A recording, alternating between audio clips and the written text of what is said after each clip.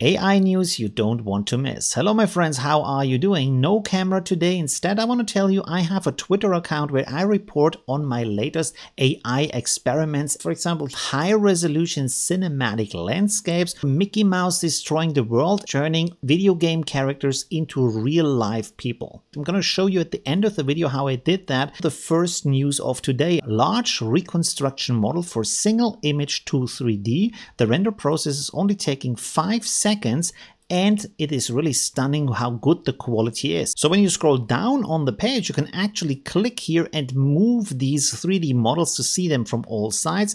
As you can see, even though this is just a single image, it has a front side, it has a back side, so the AI can figure out the full shape from just one image, then create a 3D model and also texture that 3D model. Very impressive is the cherry down here because that is a more complex shape and also has these thin parts, but also these other characters here that have very nice details and also of course has depth to their surface. That is pretty cool. Also here with this flower, which is a more complex element, but even the thinner parts of the plant are picked up in a very nice way. While you can't use this process today yourself, you certainly can look at the abstract and also at the process on how this is used and where it's going in the future. The second news I want to show you today is Mesh Neural Cellular Automata. It's creating textures and even the qualities of the material in real time on a 3D object. So over here,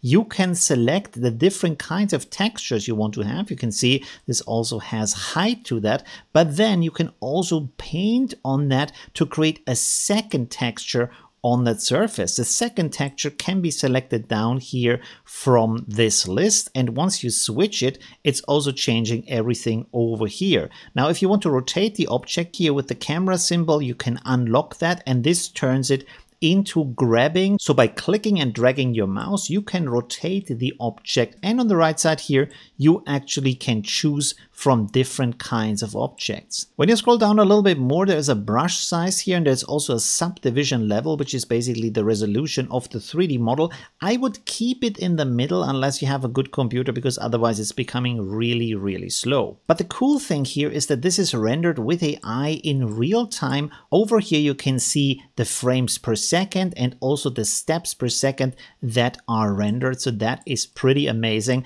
and also very interesting for gaming and other real life applications. So play around with that today. I have the link below the video. The next thing I want to show you today is the Latent Consistency Model for Automatic 1111. Now this is super easy to install and it is using LCM Dream Shaper version 7. So to install this, the only thing you need to do is to copy the web address from the GitHub page. Then you want to go into Extensions tab inside of Automatic 11 to install from URL and put the URL in here and click on the install button, wait for it to finish. Once you've installed that, you will have an LCM tab up here, and the first time you're using it, this is downloading the diffusion model and some other data, so that can quite take some while. But after that, you are ready to go and this will render super fast. For me, it renders 4 images with a 768 by 768 resolution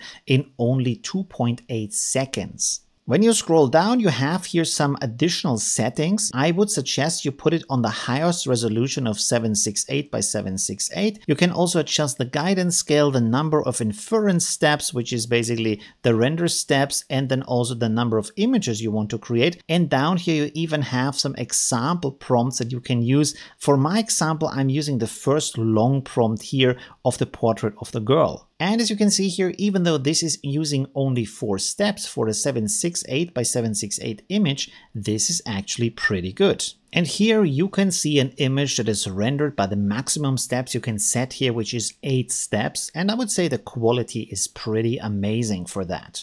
Let's go on to the next news. This is real-time latency consistent model. Now this is taking it a step further. Because what you can do with that is actually using your webcam, holding objects in front of that with a prompt you write, and in real time this will calculate AI images for you. If you like one of the images, you can take a snapshot in real time and download that image. So this is a really amazing process, and it shows off how useful it can be. In the future, this can be used to create real-time videos with AI. For now, it can be used for very interesting experimentation. And the cool thing is you can try that today.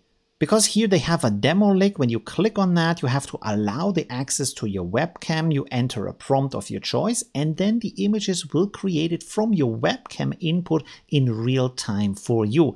That's pretty amazing. In the next news, we have Pixart-Alpha or Pixart-A. Now, this is a very interesting project that promises that it can train models a lot faster. As you can see from the sample images here, the quality is really good, and it is on par with the images we see today on Civet AI that are trained with the normal speed. However, these models can be trained with only 10% of the cost and only 1% of the CO2 emission. And especially the CO2 output is very close to the heart of the developers of this new training process. Now, while you can't test the training of the models today, you can try out the model itself today.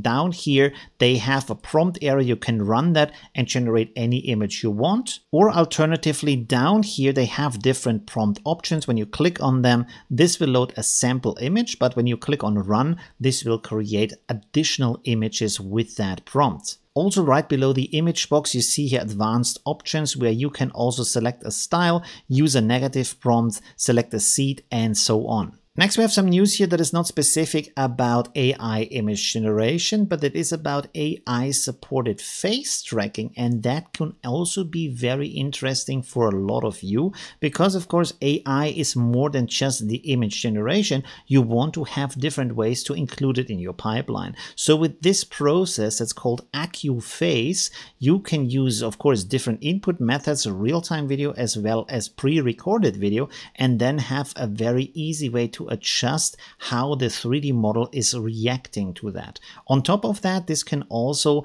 adjust your mouth movement and also adjust the mouth and the lips for different languages. And of course, that can be super useful for videos, for output, for creations in different countries with the same base material. For example, for video games, this could be really amazing. And at the end of the video, I'm going to show you my fun project of creating real-life characters from old video game screenshots. For this, I'm using Automatic 1111. I'm using the Epic Realism model. Now I'm loading this into image to image. When we scroll down here, you can see I'm using a denoise strength of 0.3. And to stick closer to the character, I'm using ControlNet with the Kenny model. I put the weight pretty high at 1.4, but I lower the Kenny low threshold and the Kenny high threshold to get some more details, especially from this image, because this doesn't have too much contrast, too much dark and bright areas in there. So it was a little bit hard for Kenny to figure that out. I had to render the image several times to get a likeness that I really enjoy, and then afterwards I also upscaled it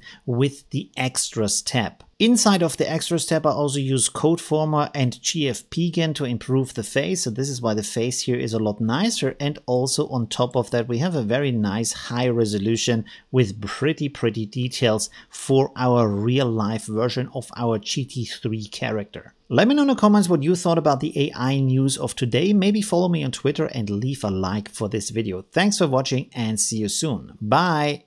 Oh, you're still here. So this is the end screen. There's other stuff you can watch like this or that. It's really cool. And yeah, I hope I see you soon.